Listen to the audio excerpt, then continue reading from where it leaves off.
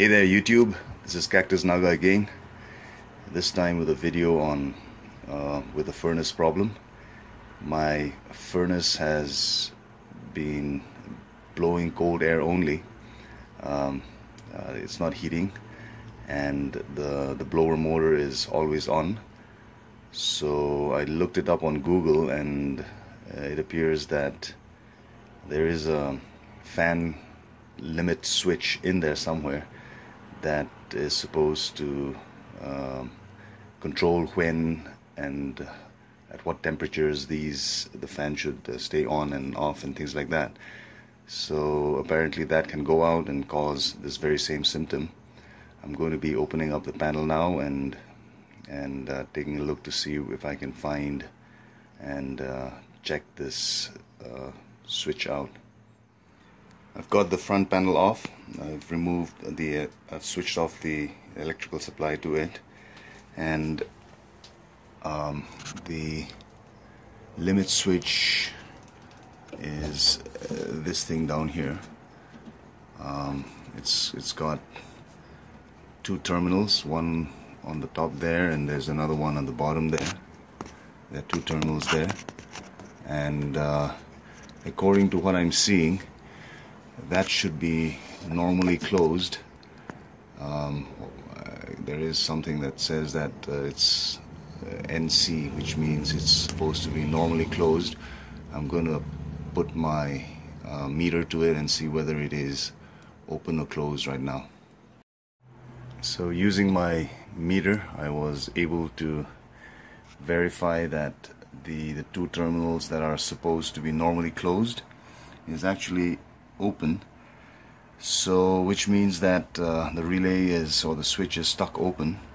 I'm going to be removing the switch assembly from the chamber there, and for that is just a couple of screws, one on the top there and one on the bottom, and we'll get that out and go from there.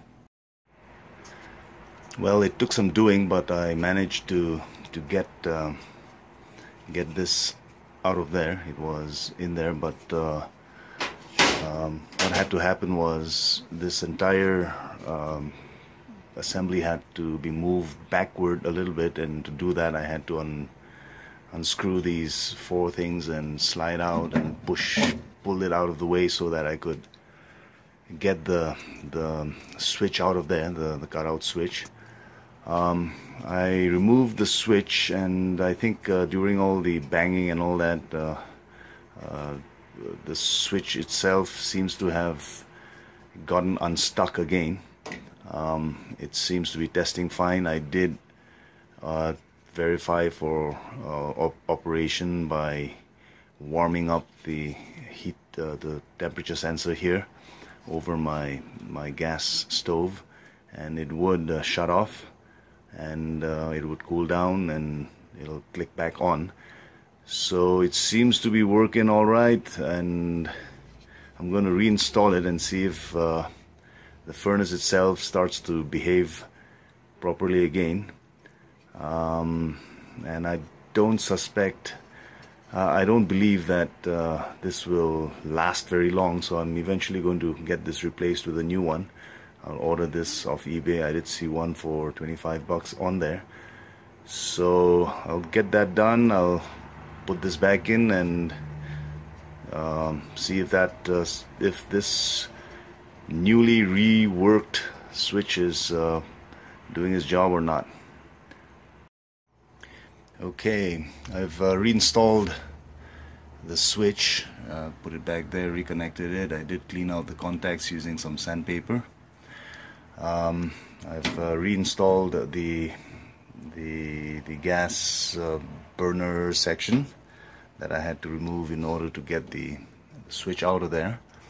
I've reconnected the connections, and I am now ready to plug in the electrical plug-in and see whether it works now. So the heat is turning on now, and the blower should momentarily switch on, and everything should be good now. Okay, waiting for the blower to turn on. There goes the blower. So it looks like it was the switch that was misbehaving. Once it's sticky like that, it's going to stick again. I'm still going to get that replaced, but that's that. Thank you all for watching.